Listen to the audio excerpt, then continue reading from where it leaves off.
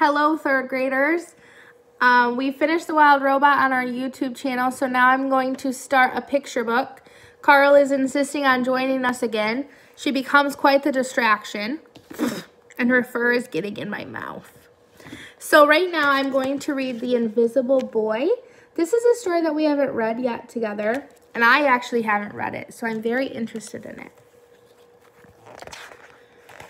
The Invisible Boy by Trudy Ludwig, illustrated by Patrice Barton. Carl decided she didn't want to listen to this story. Can you see Brian, the invisible boy? Even Mrs. Carlotti has trouble noticing him in her classroom. She's too busy dealing with Nathan and Sophie.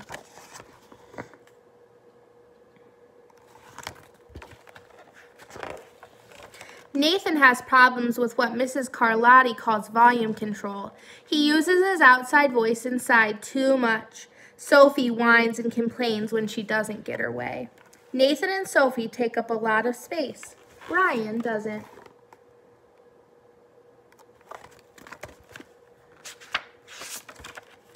When the bell rings for a recess, Micah and JT take turns choosing kids for their kickball teams. The best players get picked first. Then the best friends of the best players. Then the friends of the best friends. Only Brian is left still, waiting and hoping.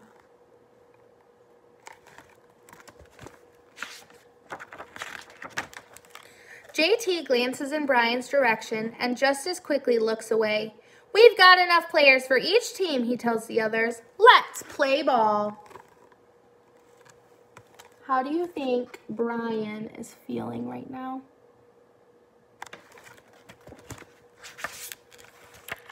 In the cafeteria, Madison and her friends talk about her birthday party. The rope swing over the pool was awesome, says JT. Yeah, so was the water slide, adds Fiona. That was the best pool party ever. I'm so glad you guys had fun, says Madison. Everybody did except Brian. He wasn't invited.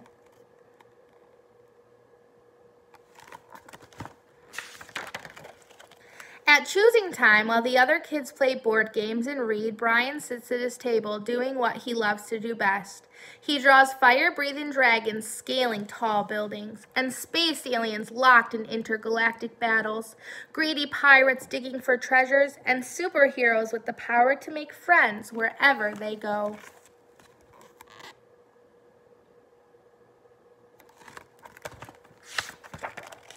On Monday morning, Mrs. Carlotti introduces Justin, a new student, to the class.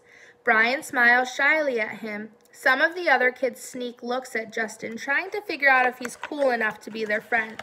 They haven't quite made up their minds yet.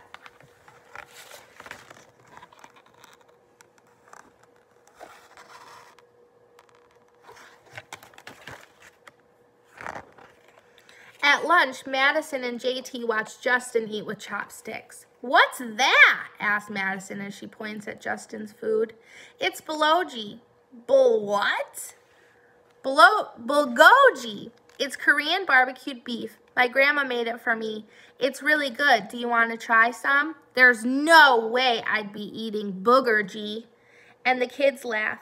All of them, that is, except Brian. He sits there wondering which is worse, being laughed at or feeling invisible.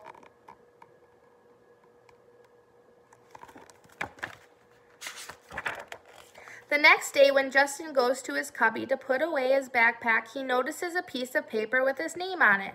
Justin, I thought the bulgogi looked good. Brian.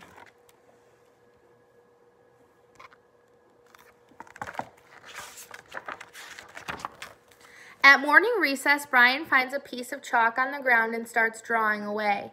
You're Brian, right? Yeah. Thanks for the note. Hey, Justin, Emilio calls out from the tetherball court.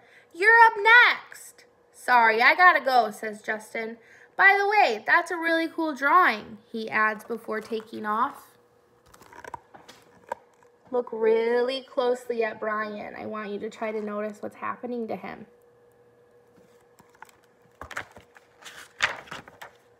Back in class, Mrs. Carlotti asked the kids to team up in 2s or 3s for a special project. The kids scurry around the room to pair off. Brian heads toward Justin. I'm already with Justin, says Emilio. Find someone else. Brian looks at the floor, wishing he could draw a hole right there to swallow him up. Mrs. Carlotti said we can have up to 3 people in our group. We're only 2. Come on, Emilio, let him work with us. Okay, I guess.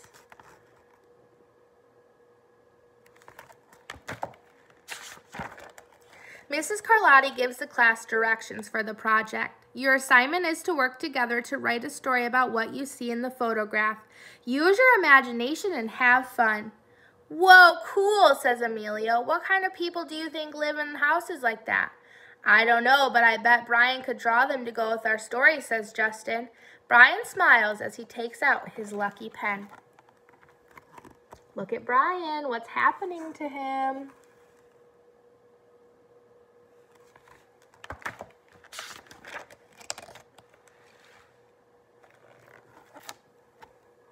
So here's this page. Well, I guess I can get both in.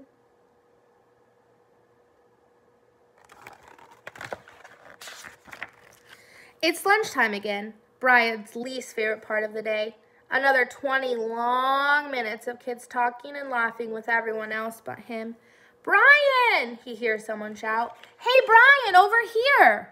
Brian turns and sees Justin waving him over. Emilio nods at Brian as he makes room for him at the table.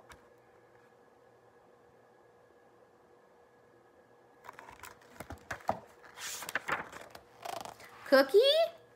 Thanks. Maybe, just maybe, Brian's not so invisible after all.